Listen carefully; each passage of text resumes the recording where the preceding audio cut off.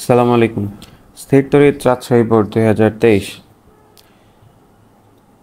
চিত্রে দুটি ফাঁপা গোলকের পৃষ্ঠে চার্জ স্থাপন করা হয়েছে। এখানে একটা গোলক আছে, এই গোলকের চার্জ হচ্ছে -2.5 ন্যানোকুলম, এই গোলকের চার্জ -6 ন্যানোকুলম। এই গোলকের ব্যাসার্ধ দেওয়া আছে 15 সেন্টিমিটার আর এই গোলকের ব্যাসার্ধ দেওয়া আছে 25 সেন্টিমিটার। আর এর মান দেওয়া আছে 2 মিটার, অর্থাৎ আর হচ্ছে এই গোলকের কেন্দ্র থেকে এই গোলকের কেন্দ্র পর্যন্ত যে ডিস্টেন্স সেটা 2 মিটার দেওয়া আছে। গোলকদ্বয়ের সংযোজক সরলরেখা বরাবর নিরপেক্ষ বিন্দুর অবস্থান নির্ণয় করো। এই সংযোজক সরলরেখার বরাবর এদের মাঝখানে এমন একটা বিন্দু আছে যেখানে এইটার দ্বারা ওই বিন্দুর যে আকর্ষণ বল, এইটার দ্বারা ওই বিন্দুর আকর্ষণ বলের মান সেম হবে, তখন এই বিন্দুটা হয়ে যাবে নিরপেক্ষ। এটা যদি আমরা সলভ করি, যে এখানে একটা আধান আছে, এখানে একটা আধান আছে, তো এদের মধ্যবর্তী ডিস্টেন্স হচ্ছে 2 মিটার।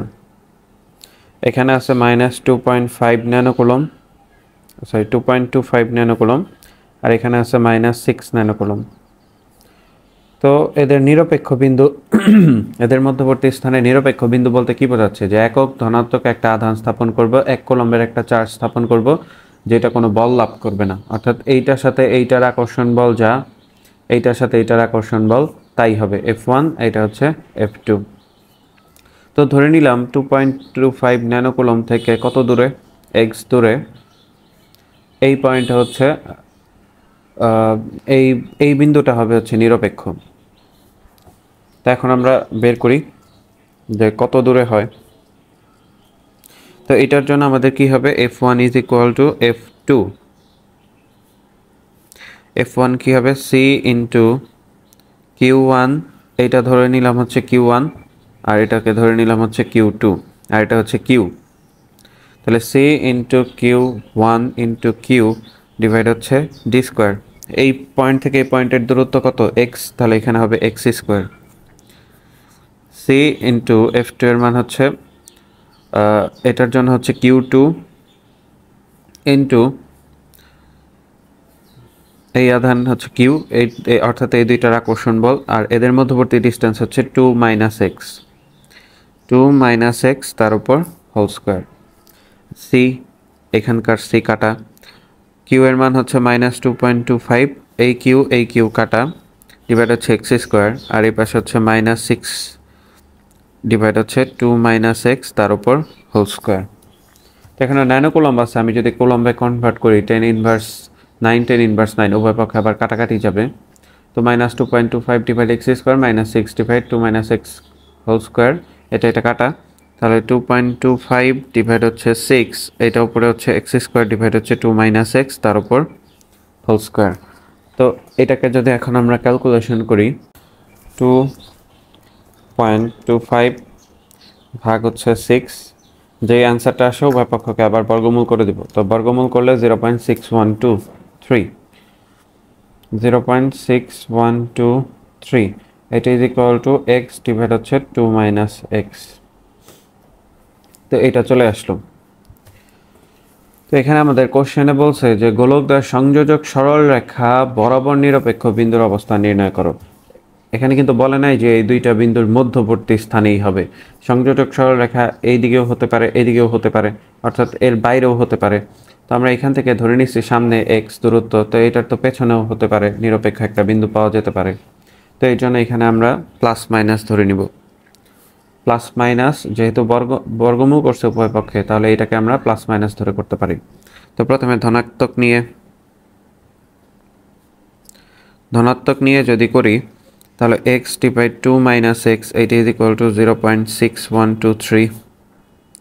এটা ওই পাশে গিয়ে গুণ হবে x, এটা ইজ ইকুয়াল টু, এটার সাথে 2 গুণ দিলে কত হয়, 1.2247 মাইনাস 0.6123x, এটাকে এই পাশে নিয়ে আসলে 1.6123x হয়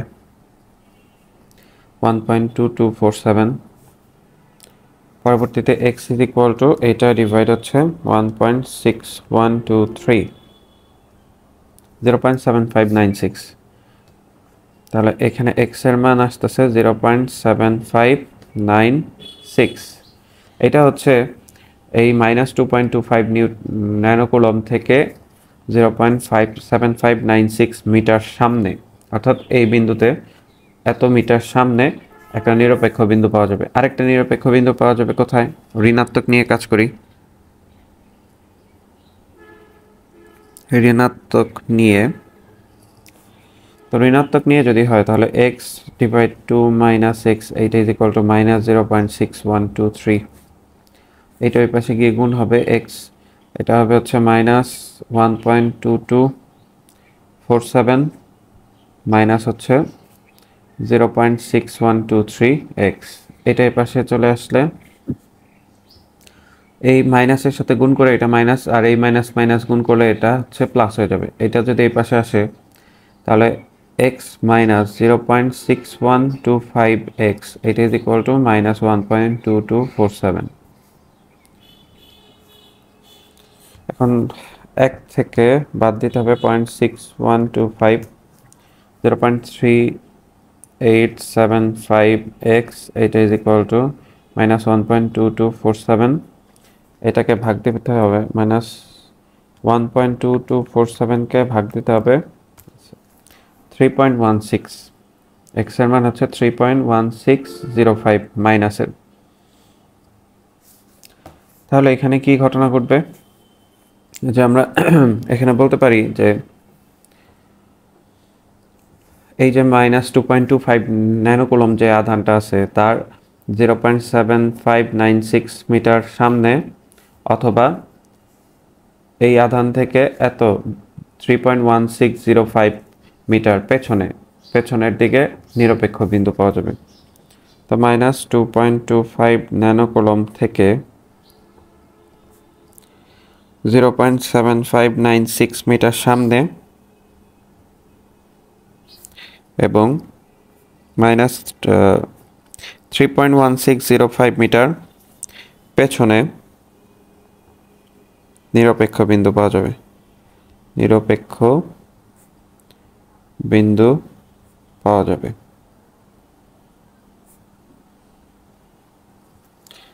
তো আশা করি ম্যাথটা সবাই বুঝতে পেরেছেন। গ নাম্বারটা, এখন ঘ নাম্বার। তো গ নাম্বারটা শেষ, ঘ নাম্বারটা দেখি। ঘ নাম্বার, গোলকদ্বয় একটি পরিবাহী তার দ্বারা যুক্ত করলে গোলকদ্বয়ের চূড়ান্ত চার্জের পরিমাণের তুলনা করতে বলা হয়েছে।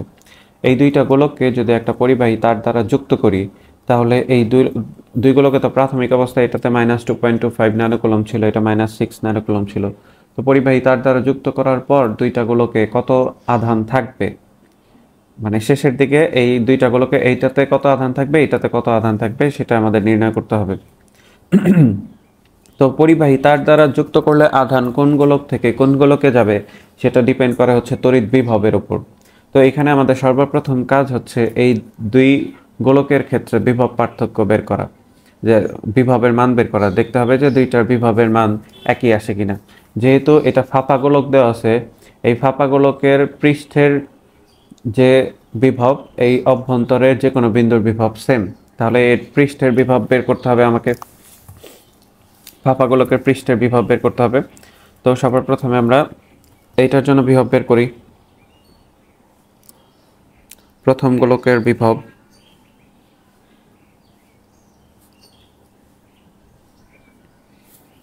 V is equal to, আমরা বিভবের সূত্র কি জানি, V is equal to 1/4πε0 into Q divide হচ্ছে আর, তো এটা হচ্ছে Q1, আর এটার জন্য ব্যাসার্ধ ধরে নিলাম R1।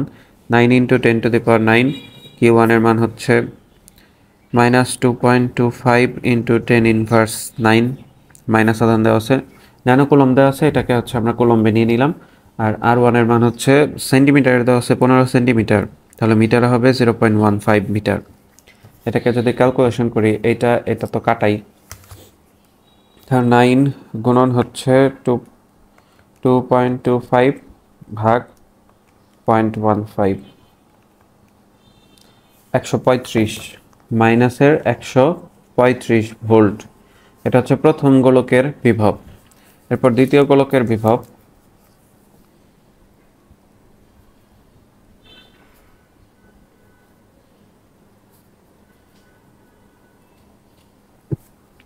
দ্বিতীয় গোলকের বিভব V2, এটা V1, 1/4 pi epsilon not into Q2 divide হচ্ছে R2, 9 ইন্টু 10⁻9, Q2 এর মান -6 ইন্টু 10⁻9 ডিভাইড R2 এর মান এখানে দেওয়া আছে 25 সেন্টিমিটার এটার ব্যাসার্ধ, তাহলে 0.25।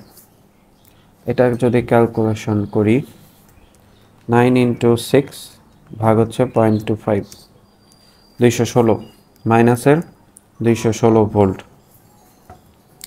তাহলে এখানে কোন গোলক থেকে কোন গোলকে আধান যাবে? এখানে এই গোলকের বিভব পেলাম হচ্ছে -216 ভোল্ট, এই গোলকের বিভব পেলাম হচ্ছে -135 ভোল্ট। তাহলে Q1 এর বিভব Q2 অপেক্ষা বড়, বা এখানে আমরা V1 is greater than V2 লিখতে পারি। আমরা জানি যে যুক্ত করলে গোলকদ্বয়ের চূড়ান্ত চার্জের পরিমাণ কত, যেহেতু বিভবের পার্থক্য পাওয়া গেছে তাহলে এক গোলক থেকে আরেক গোলকে চার্জের স্থানান্তর ঘটবে। তাহলে এখন যে কোন গোলকে কি পরিমাণ চার্জ থাকবে সেটা আমরা বের করি। তো এই দুই গোলককে যদি আমরা পরিবাহী তার দ্বারা যুক্ত করি, এখানে আছে -2.25, এখানে আছে -6 ন্যানোকুলম, তাহলে মোট আধানের মান কত হবে? Q ইজ ইকুয়াল টু হবে Q1 প্লাস হচ্ছে Q2। মোট আধানের মান -2.25 ন্যানোকুলম প্লাস মাইনাস হচ্ছে 6 ন্যানোকুলম।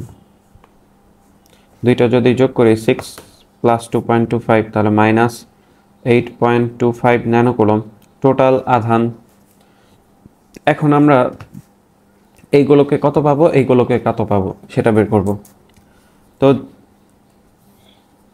কোন গোলকে কত আধান আসবে সেটা হচ্ছে ডিপেন্ড করে এদের ব্যাসার্ধের উপর। আমরা জানি যে C is equal to 4 pi epsilon not into R, 4 pi epsilon not into R ধারকের সূত্র। গোলীয় ধারকের ক্ষেত্রে C is equal to 4 pi epsilon not into R। C এর পরিবর্তে আমরা লিখতে পারি Q বাই V, এটা is equal to 4 pi epsilon not into R। যদি বিভবের মান, যেহেতু এখানে বিভবের হচ্ছে পরিবর্তন হচ্ছে, যে কিউ এর যেহেতু দুইটার বিভবের মান ভিন্ন কিন্তু এক একটার বিভব তো এক সেম, মানে বিভবের কোনো মানের পরিবর্তন হচ্ছে না। এটার 135 ভোল্ট, এটার হচ্ছে 216 ভোল্ট। তা এখানে কিউ এর সাথে আর এর একটা সম্পর্ক আছে, যে ব্যাসার্ধের মান যত বেশি হবে আধানের পরিমাণও কি সেখানে তত বেশি আটবে। তাহলে এইটার ব্যাসার্ধ কম, এইটার ব্যাসার্ধ বেশি, তাহলে এই দুইটা গোলকের মধ্যে কোন গোলকে আধানের পরিমাণ বেশি থাকবে চূড়ান্তভাবে সেটা আমরা বের করি। তাহলে প্রথম গোলকের ক্ষেত্রে এটাকে ধরে নিলাম হচ্ছে Q1, এটাতে কত আধান থাকবে?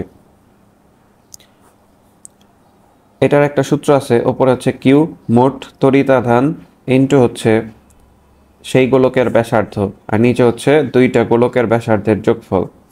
অর্থাৎ এই গোলকে কি মানে টোটাল দুইটা গোলকে কি পরিমাণ আধান আছে তার সাথে এই গোলকের যে ব্যাসার্ধ গুণন ডিভাইড হচ্ছে এই দুইটার ব্যাসার্ধের সমষ্টি।